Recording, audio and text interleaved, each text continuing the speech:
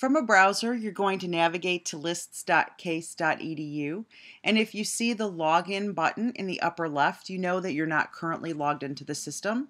So you'll scroll to the bottom of the screen and you'll enter your entire case email address and your case password and click login.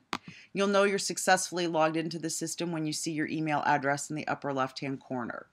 Click the Create List button and enter the list name. This is what you want the email address for your administrative alias to be, and you're only going to enter the beginning part before the @case.edu.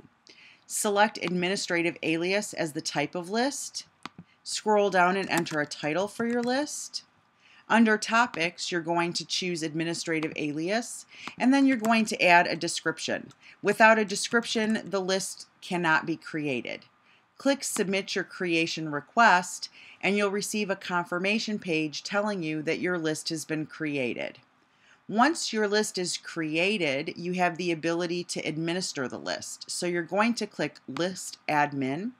You're going to click the subscribers link, and you're going to add your case email as a subscriber and click Add. This is a very important step because unless you are subscribed to the list yourself, you will not receive any emails that are sent to the list, which kind of defeats the purpose of having the list.